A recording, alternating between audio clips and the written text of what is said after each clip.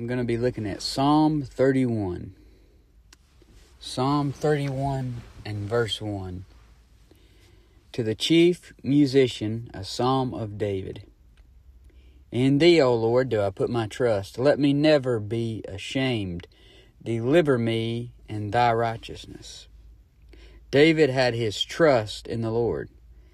Years ago, I remember we would play this game as kids where you close your eyes, you fall backwards, and you say the words, I trust you. And you had to trust your friend enough to catch you and not just let you fall. So if I can trust a sinner to catch me, then surely I can trust an almighty God to catch me. Jude 24 says he's able to keep you from falling. David had his trust in the Lord. He said, in thee, O Lord, do I put my trust. And he says, let me never be ashamed. If you don't want to be ashamed, then you need to quit your sinful habits, because those things don't bring anything but shame.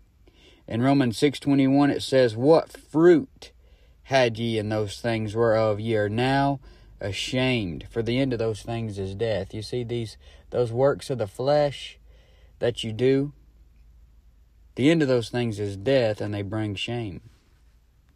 Another way you don't have to be ashamed is if you study. Study the Word of God. In 2 Timothy 2:15 it says, study to show thyself approved unto God, a workman that needeth not to be ashamed, rightly dividing the word of truth. David says, deliver me in thy righteousness. Daniel was delivered from the den of lions. Paul was delivered out of the mouth of the lion. In 2 Timothy 4:17, we were delivered from the power of darkness when we got saved. David says, deliver me in thy righteousness. In Psalm 31:2 it says, bow down thine ear to me. Deliver me speedily.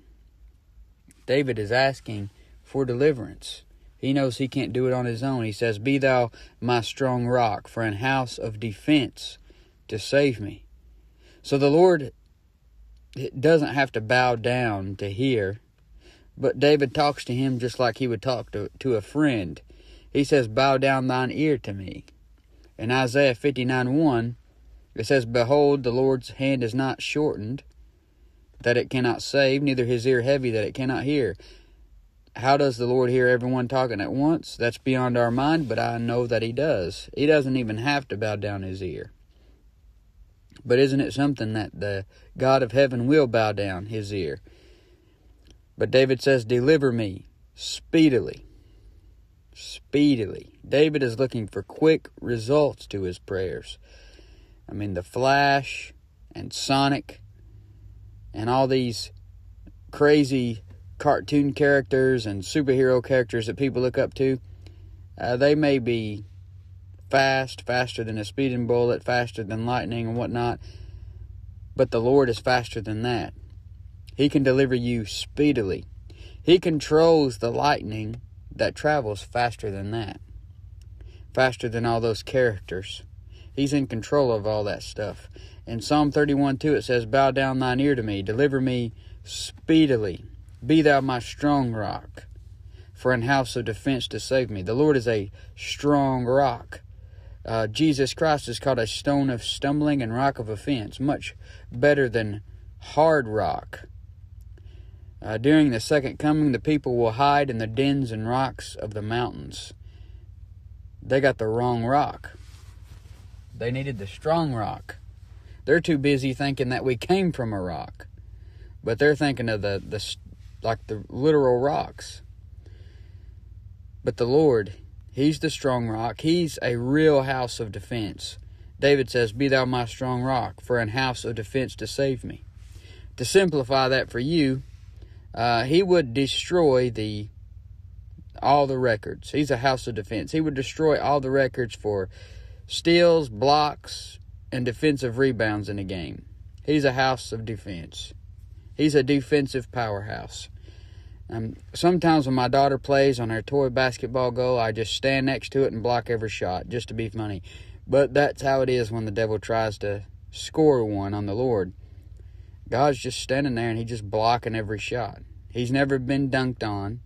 I mean, he's a true defensive powerhouse. If you want to wind up with some rings at the judgment seat of Christ, then you should get on his team. I mean, he's a super team all by himself. Psalm 31:3, for thou art my rock and my fortress. Therefore, for thy name's sake, lead me and guide me. David makes it personal here. He says he is his rock. He says, for thou art my rock and my fortress. So the Lord is God, but is he your God? Is it personal? Is he your fortress? Or are you trusting in a house or a building that's just made by man's hands? The rich people have already made themselves luxurious underground bunkers.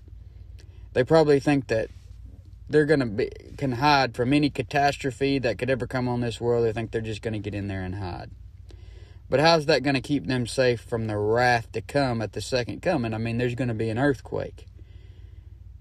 I mean, they can't hide from God. Psalm 31:3, for thou art my rock and my fortress. Therefore, for thy name's sake, lead me and guide me. Today, the average person has no idea about God being their fortress like David did. I mean, their fortress is on Fort Knight. But David says, for thy name's sake, lead me and guide me. And John 16:13 says he will guide you into all truth. David is king, but he's still willing to let the Lord lead. He knows who's king over him. Most people I come in contact with won't let their elders lead. They won't let their parents lead. They won't let their supervisor lead. I mean, they're just above the law. But you need to learn to follow the right people at the right time. In Psalm 31:4, it says, pull me out of the net that they have laid privily for me, for thou art my strength. So just like me and you are fishers of men, the devil has fishers of men. They want to catch the saints and make them a flop. They want you to fail. They lay the net privily. That's privately and secretly, trying to subtly trick you and get you. They do it privily. In 2 Peter 2:1 it says, but there were false prophets also among the people, even as there shall be false teachers among you, who privily shall bring in damnable heresies, even denying the Lord that bought them, and bring upon themselves swift destruction. You see, they lay that net privily, and once you get in the net, it's hard to get out on your own, so you need to claim the Lord as your strength. So pull me out of the net that they have laid privily for me, for thou art my strength. Claim God as your strength, because it's hard for you to get out on your own strength. In Psalm 31:5 it says, into thine hand I commit my spirit. Thou hast redeemed me, O Lord God of truth. Notice how this is a prophecy of the Lord Jesus Christ. Think about it. Into thine hand I commit my spirit. In Luke 23:46 it says, and when Jesus had cried with a loud voice, he said, Father, into thy hands I commend my spirit. It's the same. Psalm 31:5, into thine hand I commit my spirit. Thou hast redeemed me, O Lord God of truth. The Lord was redeemed from death, from out of the grave. It says in Acts 2:27, because thou wilt not leave my soul in hell, neither wilt thou suffer thine Holy One to see corruption. Into thine hand I commit my spirit. Thou hast redeemed me, O Lord God of truth. David proudly served the God of truth. I'm glad he's not the God of lies. I mean, we dodged a bullet on that. I mean, thankfully, he's much more righteous than we are. Thankfully, he's not a mean God. Let God be true, but every man a liar. I mean, God is much more righteous than we are. I'm glad that I'm not God. I'm glad that somebody else in this world isn't God. We'd be in a mess, because there's no telling what he would do to us. In Psalm 31:6, it says, I have hated them that regard lying vanities, but I trust in the Lord. Okay, lying vanities. People who teach and believe something like water baptism for salvation are regarding lying vanities. I'll trust in the Lord. I'm not going to trust in water baptism. Things like that. Revelation 22:15 talks about those who loveth and maketh a lie. They regard lying vanities. They regard the wrong way that's empty and leads to damnation rather than salvation. I have hated them that regard lying vanities, but I trust in the Lord. Psalm 31:7, and I will be glad and rejoice in thy mercy, for thou hast considered my trouble. Thou hast known my soul and adversities. David is glad and rejoices in the Lord's mercy. Mercy is when God keeps you from something bad that you deserve. And we deserve hell, and he's keeping us from that because we're saved. It's God's mercy that I don't have to go. David deserved to be stoned, but he had the sure mercies of David. David said, the Lord has considered my trouble. Isn't it great that an almighty God considers a bunch of people that don't consider him? He considers a bunch of people who never even give him a thought. In Hebrews 12:3 it says, for consider him that endured such contradictions of sinners against himself. Consider him.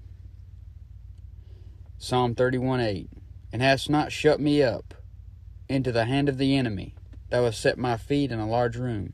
The Lord had preserved David all that time. He didn't shut him up in the hand of the enemy. And some of those giants could have picked David up with one hand and squeezed him. He never shut David up in the hand of the enemy. And those would have been some big hands that could have just snapped David like a twig. But instead of doing that, it says he set his feet in a large room. I mean, for me and you, when we got saved in Ephesians 2:6, it says, and hath raised us up together and made us sit together in heavenly places in Christ Jesus. He set my feet in a large room. That's a really large room up there in heavenly places in Christ Jesus. Psalm 31:8, and hast not shut me up into the hand of the enemy, and thou hast set my feet in a large room. Prophetically, this reminds me of Jesus Christ. He wasn't shut up in the hand of the enemy. Death couldn't get a grip on him. He rose from the dead and set his feet in a large room at the right hand of the Father. And then when we get saved, we're resurrected and sitting right there with him in his body. Psalm 31:9 and 10, have mercy upon me, O Lord, for I am in trouble. Mine eyes consumed with grief, yea, my soul and my belly, for my life is spent with grief, and my years with sighing. My strength faileth because of mine iniquity, and my bones are consumed. So his eyes, his soul, his belly, his life, his years, his strength, and bones are consumed with trouble, sighing, and grief. His strength faileth because of iniquity. Iniquity can be your ruin. Ezekiel 18:30, therefore I will judge you, O house of Israel, everyone according to his ways, saith the Lord God. Repent and turn yourselves from all your transgressions, so iniquity shall not be your ruin. Iniquity can ruin you if you just let it just stay in your life. David says, my strength faileth because of mine iniquity. My bones are consumed. It takes a toll on your physical body. Romans 8:13 says, for if you live after the flesh, you shall die. Something that will help your body more than bodily exercise is living godly. Get your flesh under control. In 1 Timothy 4:8, it says, for bodily exercise profiteth little, but godliness is profitable unto all things, having promise of the life that now is, and of that which is to come. You see, body exercise only profits for this life you're presently in, but godliness is profitable for now and eternity. Now the next verse definitely points us to Jesus Christ in Psalm 31:11. It says, I was a reproach among all mine enemies. Look at that word reproach there. In Luke 11:45, then answered one of the lawyers and said unto him, Master, thus saying, thou reproachest us. And he said, woe unto you also, ye lawyers. So Jesus was a reproach among all his enemies. Then it says I was a reproach among all mine enemies, but especially among my neighbors Let's look at that among my neighbors. In Mark 6:3, it says, "Is not this the carpenter, the son of Mary, the brother of James and Oseas, and of Judah and Simon, and are not his sisters here with us?" And they were offended at him.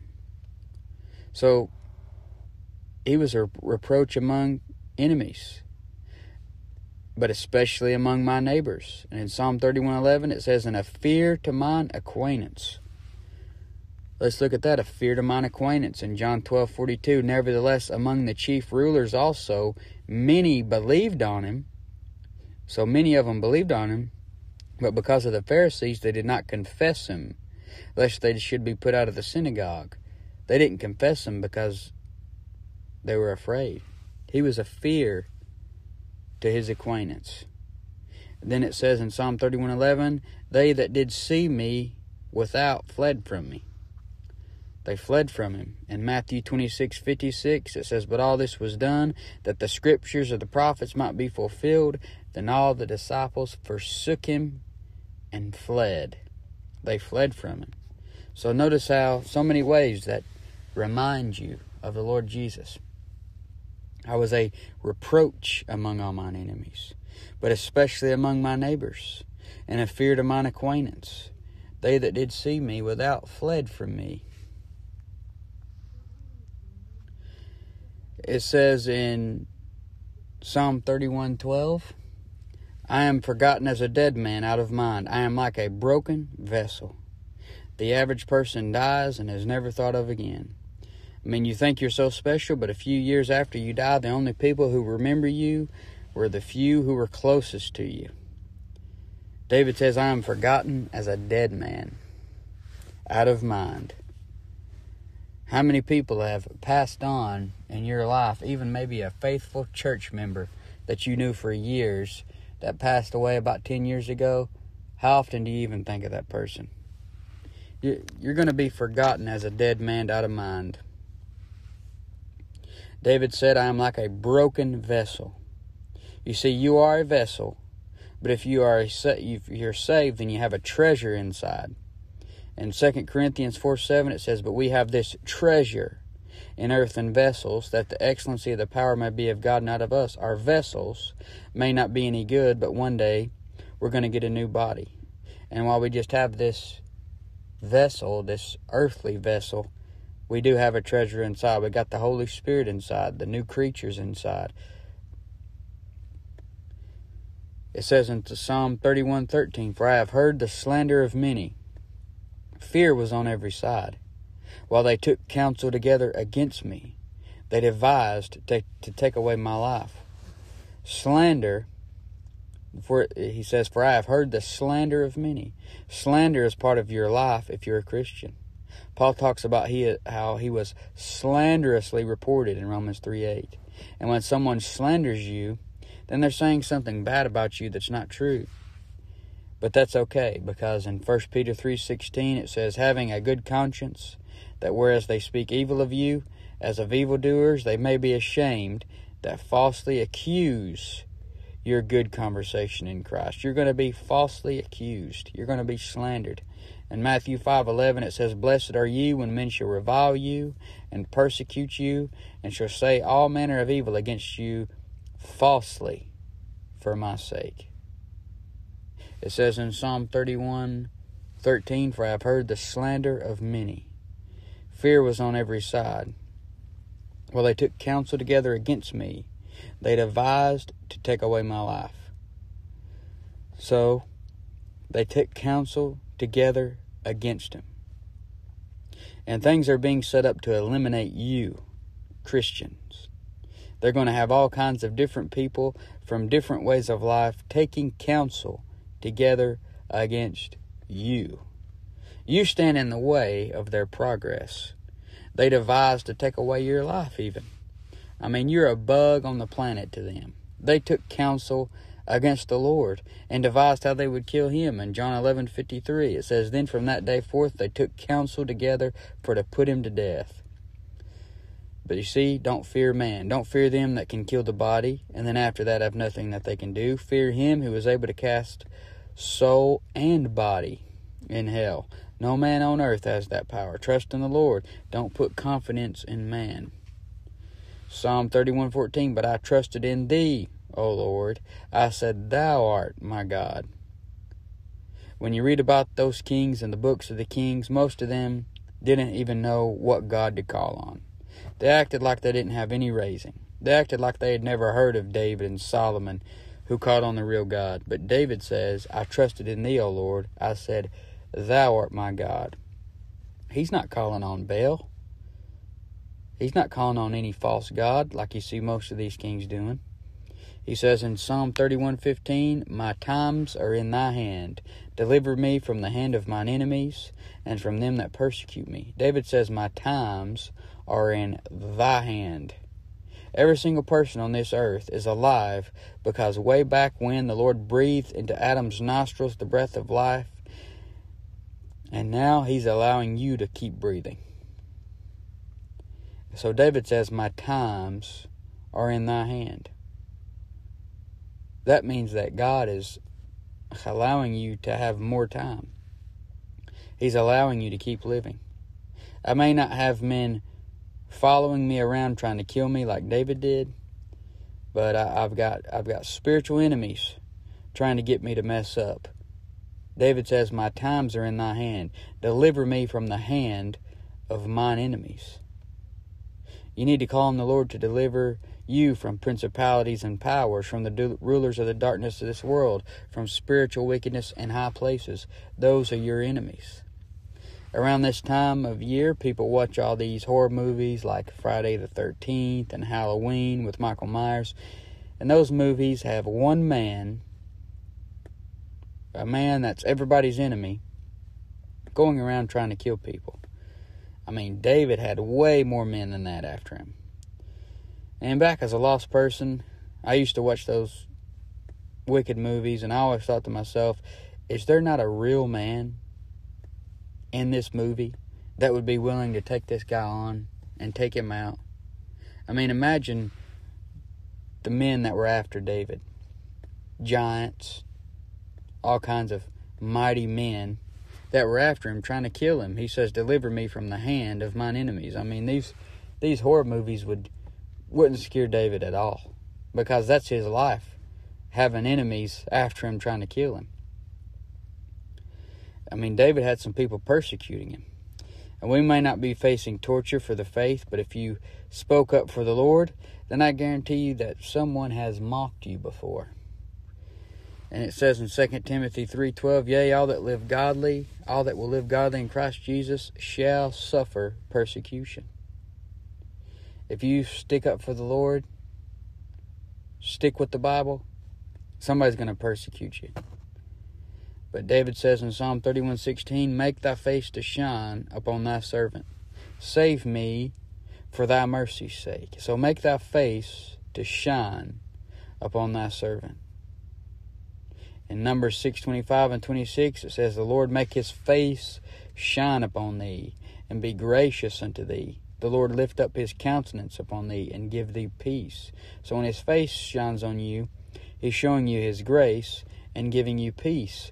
When the light of the Lord shined on you, he revealed to you the truth of the gospel. In 2 Corinthians 4:4, in whom the God of this world hath blinded the minds of them which believe not, lest the light of the glorious gospel of Christ, who is the image of God, should shine unto them. When you heard the gospel and received it, you had something shining on you. And then after that, after you get saved, then you can begin to shine. It says in Matthew 5:16, let your light so shine before men that they may see your good works and glorify your Father which is in heaven. Psalm 31:17, let me not be ashamed, O Lord, for I have called upon thee. Let the wicked be ashamed, and let them be silent in the grave. David doesn't want to be ashamed. Deep down, you don't want to be ashamed. You need to be saved so that you won't be ashamed at his appearing. And you don't want to see the Lord coming back in flaming fire, taking vengeance, and be ashamed that you aren't behind him, and instead you're in front of him. David says, let the wicked be ashamed, and they will definitely be ashamed. They will be silent in the grave. but their souls will be screaming for a drop of water on their tongue, like the rich man in Luke chapter 16. In Psalm 31:18, it says, "Let the lying lips be put to silence, which speak grievous things proudly and contemptuously against the righteous." I mean, this is what you see on the news. Lying lips, speaking grievous things proudly and contemptuously against the righteous. It seems like every time they open their mouth, another lie spews out. The things they say are grievous to the righteous. I can't stand hearing them talk. I once heard a woman say that, we need to ask permission from our child before we change their diaper. That's what this woman said on the news, and I'm thinking, for a moment I thought, well, is this a Saturday Night Live sketch or something? But it turns out it was real, and that woman was just from Pluto or something. I mean, when I hear someone say something like that's stupid, I think they're crazy. When I hear someone who is the president of the United States say that a 6-year-old boy should decide if he wants to be a man or a woman, I mean, that's grievous to me. I mean, they speak it proudly, too, as the verse says. They think that's the way to go. I mean, they're proud of being a part of the Looney Tunes. Sometimes when I go out in public in a bigger city close to me, I think to myself, I mean, what movie is this? Or what planet am I on? Because of the stuff I'm seeing, it just can't be real. It's too science fiction. I mean, if you ever go into a mall and you walk by the makeup counter in Belk or something to get out to the mall, I mean, the creatures you see behind the counter are disturbing. It looks like someone dressed up for Halloween Town or something. But David says in Psalm 31:18, "Let the lying lips be put to silence, which speak grievous things proudly and contemptuously against the righteous." David wants the lying lips to be put to silence. He wouldn't be a big fan of CNN and Fox News, because on there they speak grievous things proudly against the righteous. They're unashamed to get on there and bash the Bible, bash Christians, bash morals. They are liars. They have lying lips. It says in Isaiah 3:9, "The show of their countenance doth witness against them, and they declare their sin as Sodom, they hide it not." They don't hide their sin. They don't hide their thoughts about sin. Notice David in Psalm 18:19, he said that they speak these lies, they speak contemptuously against the righteous. And this is because you stand in the way of them being able to turn the world completely into some type of pervert paradise. I mean, they want the entire world to be a Neverland ranch, where when they see what isn't theirs, they can just lust after it and then take it without consequence. Whether it be your kid or your car, your house, or your bike, or your mama, whatever they see, they'll just take it. Just like Achan, he saw it, he lusted after it, and then he took it. And that's what these people want. But David, in Psalm 18:19, he says, "He brought me forth also into a large place. He delivered me because he delighted in me." Well, you got all these people who speak evil against you with lying lips. They hate you. They speak evil against you contemptuously. You're on the Lord's side, and he delights in you. And he says in Psalm 31:19, "Oh, how great is thy goodness, which thou hast laid up for them that fear thee, which thou hast wrought for them that trust in thee before the sons of men." So notice that. Laid up for them that fear thee. God has some things laid up for them that fear him. In John 14:12, it says, "In my Father's house are many mansions. If it were not so, I would have told you. I go to prepare a place for you." Paul said in 1 Corinthians 2:9, "But as it is written, eye hath not seen, nor ear heard, neither have entered into the heart of man the things which God hath prepared for them that love him." In Psalm 31:20, it says, "Thou shalt hide them in the secret of thy presence from the pride of man. Thou shalt keep them secretly in a pavilion from the strife of tongues. So the Lord is the hiding place. David says it over and over again. He kept David hidden from his enemies. He kept him safe from King Saul, who was a prideful man. Thou shalt hide them in secret of thy presence from the pride of man. Saul was a prideful man when he quit being little in his own sight. And you see, the Lord will hide me and you. How many times has the Lord kept you safe from danger? Just the other day, a truck ran the red light and about hit me. I mean, it happens all the time. He's going to hide the tribulation saints from that prideful man, the Antichrist, when they go running for their lives in the time of Jacob's trouble. I believe we go out in a pre-tribulation rapture, but I also believe some tribulation saints are going to be raptured sometime during the tribulation as well. And it says in Isaiah 26:20, Come, my people, enter thou into thy chambers, and shut thy doors about thee.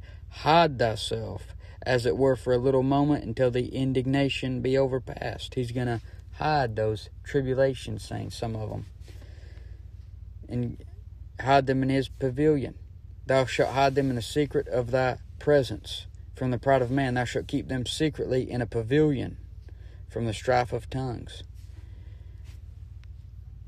Psalm 31:21. Blessed be the Lord, for he hath showed me his marvelous kindness in a strong city. Prophetically speaking, this could refer to Sela Petra, where the tribulation saints are going to hide out during that time, a strong city. Psalm 31:22, For I have said in my haste, I am cut off from before thine eyes. Nevertheless, thou heardest the voice of my supplications when I cried unto thee. David was quick to say in haste, I am cut off from before thine eyes. But the Lord heard his voice, and sometimes you think the Lord has left you, but he really hasn't. He actually will never leave you. He lives in you permanently. In Psalm 31:23, O love the Lord, all ye his saints, for the Lord preserveth the faithful, and plentifully rewardeth the proud doer. If the Lord can preserve his word, as you read in Psalm 12, then he can preserve you, and he's able to present you faultless before the presence of his glory with exceeding joy. He says, O love the Lord, all ye his saints. How do you know if you love the Lord? Well, do you desire to spend time with him? I mean, when you met your first love, you wanted to spend time with that person. Do you spend much time in prayer and reading? Do you think about what you read? When you think about what you read, you're thinking about what God said. Do you spend time thinking about the Lord? Do you remember how you would talk on the phone for hours at a time to your mate? How much do you talk to the Lord? All these things show that you love God. David said that the Lord plentifully rewards the proud doer. The proud doer is going to get a reward. It won't be one that he wants, but he's going to get one. And you can get a reward for being evil that you don't want. The proud man is actually laying up painful treasures for himself in eternity. In Revelation 18:5-6, it says, For her sins have reached unto heaven, and God hath remembered her iniquities.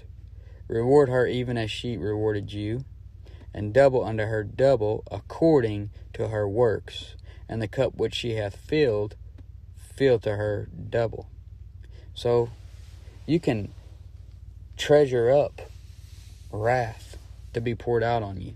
In Romans 2:5 it says, But after thy hardness and impenitent heart treasurest up unto thyself wrath against the day of wrath and revelation of the righteous judgment of God, who will render to every man according to his deeds. You can get a reward for being evil that you don't want.